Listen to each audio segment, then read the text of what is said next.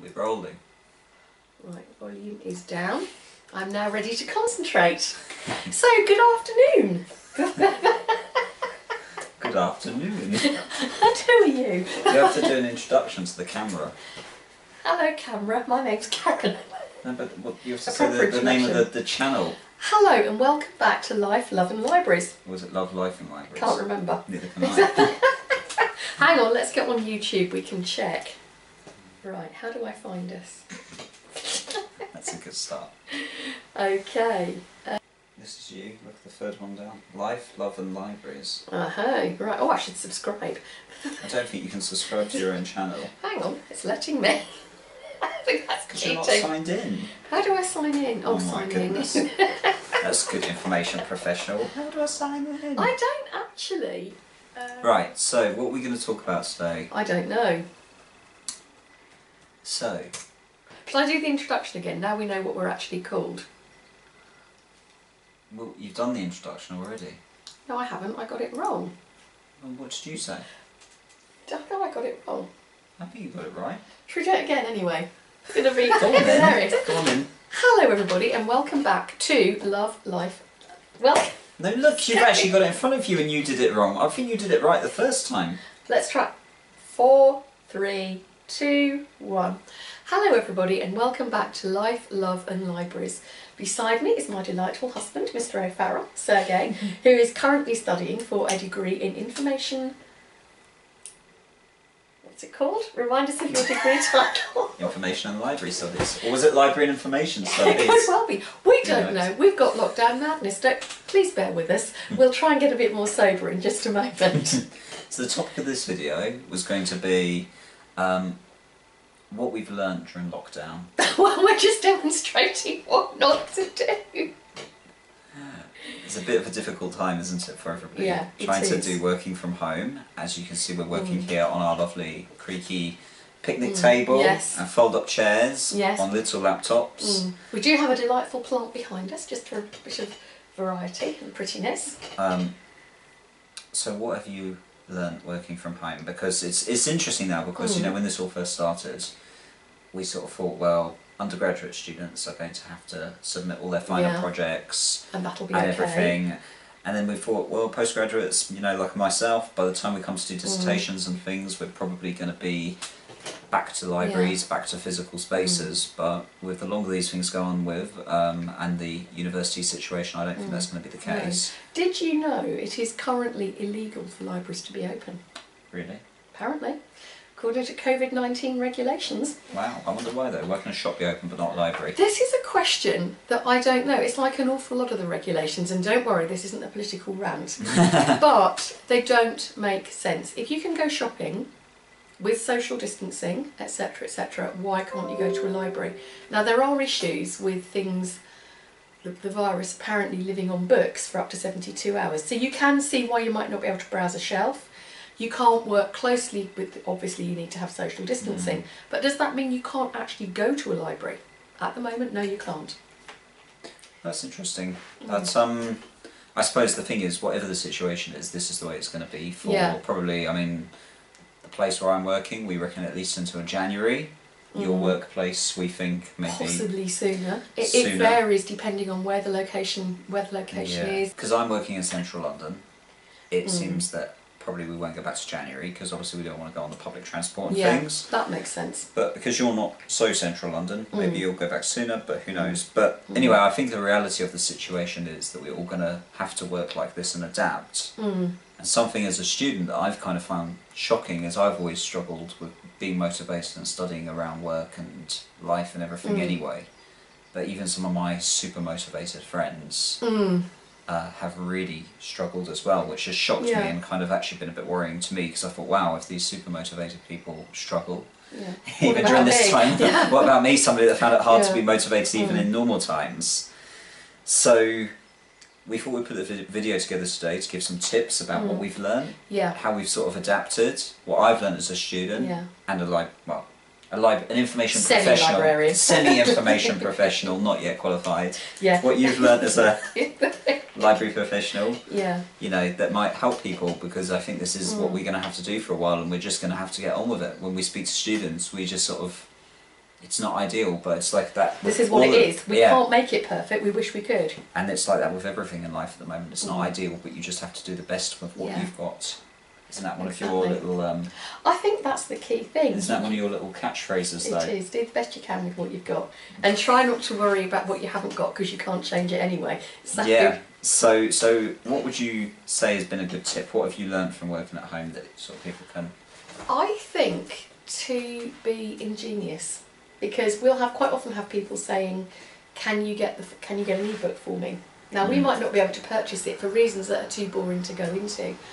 But by being ingenious, and as an information professional, I couldn't possibly recommend this. But let's just say it's what I would do. Have a look and see where Google can help you. There are copies available of books which are quite surprisingly up to date. They are the latest editions. They do appear to be complete and correct. One or two of them I've even cross-referenced with ebooks we have purchased for students. And the text is quite often there. Now it doesn't have the flexibility in terms of searching, noting, printing, which unless you've got a printer at home doesn't matter, but you can find the physical information. So that's a bit of a kind of under the table dodgy tip maybe. But be ingenious. Do make use of Google Scholar, because it can be an easier interface to search maybe than the original library catalogue that you're used to, and sometimes you will find useful links to things like ResearchGate, Academia.net I think it's called as well. They can be useful resources that your library might not subscribe to. You might have to sign up. The only thing I would say is if you're asked to pay money for something, think about it very carefully before you do. Yeah, because there's also Vital Source, which is free at the moment. I think only till the 30th of June, but that's been really useful because I found one of the core textbooks I needed on that. I think also actually what struck me is that when I've been doing some of my assignments, I've actually might find something that looks really interesting, and then I just can't get it, and I just have to accept that's the way it is. I'm not going to be able to get that, and I'm going to need to find something else instead. You know, when I did my first degree in music, my first master's degree. Yes, your first master's. So modest. It was interesting because talking to my supervisor when I did my dissertation, she was, I'm not going to say much older lady, but she was a... Watch it. She did her PhD in a different time. Not quite on... She wasn't quite on a slate. No, she didn't do it on a slate, but still a different age than we're in now. And I said to her, wow, how did you ever do a PhD without like using a computer or without, you know, all these digital resources? And that's the thing, is we're actually quite spoiled these days for information. And when you think in the past people managed to do PhDs without computers, without access to information. Some of us managed to do a degree without them, just an ordinary one. So people just had to use what they could find in the old days, and they had to accept what they couldn't find and move on. And I think that's it. Sometimes it's when you're doing your degree, you just have to accept, okay, that looks good, but I can't have that, so let's find something else. Because especially now there's so much information on everything, unless you are doing something like a PhD that's so niche, but then that's probably going to be a very long process. If you're doing a PhD anyway, you probably are going to have time when we come out of this, and you're going to have other things you can work on for now till you get to the point. But if you're doing masters or an undergraduate, I think you're always going to be able to find other information. Yeah, I think that's the key thing. It's very easy to get fixated. I need this title, it's on my core reading, it's absolutely crucial. And yes, in an ideal world, you'd have it. Your library would have purchased it for you as an ebook if it's available. But some things just aren't there, and you just have to move on. Occasionally you can obviously use things like Google Books to get a preview. You can use things like Kindle to see what might be available. But sometimes you do just have to move away, find something else. And I would say for most people, 9 times out of 10, unless it's a PhD or very, very niche research you're doing, something else will cover similar points. Yeah. Would you agree? I would agree. Well, you definitely. found that. I have found that, and it's been really gutting sometimes when I see something that looks just perfect.